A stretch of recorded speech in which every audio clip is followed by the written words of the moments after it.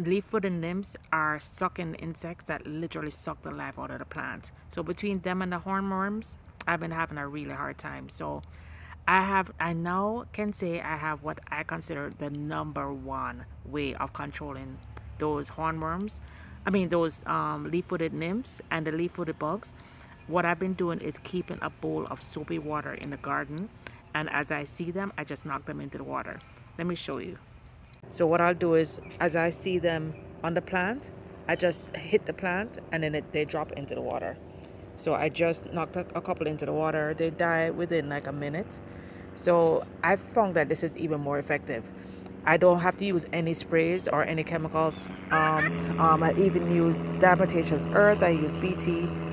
But to me, so far, this is the most effective.